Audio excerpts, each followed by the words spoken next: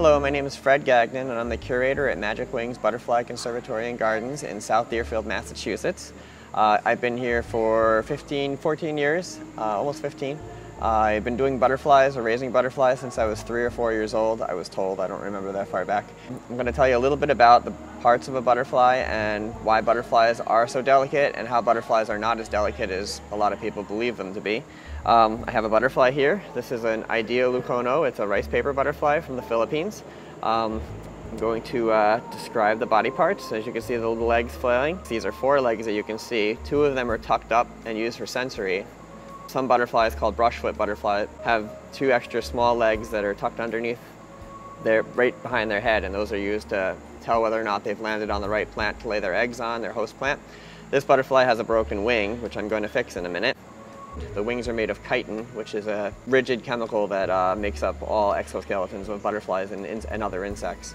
The wings have no feeling in them at all. It would be kind of cruel to have nerve endings in the wing of a butterfly, because the wings are actually meant to have predators bite at their wings rather than their body. A lot of butterflies will have an eye spot or a tail. A luna moth is a good example. Those tails, when a luna moth's flying, are creating more vibration than the rest of the moth. Moths are eaten by bats, so bats a lot of times will grab the tails and the moth will be able to get away, and the moth can fly just fine without those tails. A butterfly can fly just fine with less than half of its wing in most cases, so since they live a pretty short time, if they lose some of their wing, they can still go about laying eggs, mating, and reproducing, which is what a butterfly is out to do. This butterfly has broken its wing to a point where it can no longer fly, so I'm going to put a new wing on it. I'm going to use a different species of butterfly wing. This is the blue morpho. Butterflies have scales on their wings, so I'm going to rub a little bit of the scales off of this wing so that the glue will actually stick to it. And I'm going to rub a little bit of scales off of the donor wing. I'm going to put a little bit of glue on it.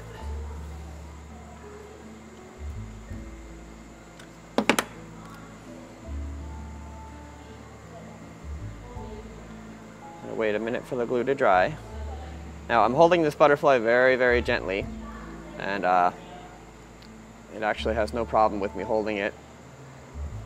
And that's it. So this is the butterfly's first flight with its new wing.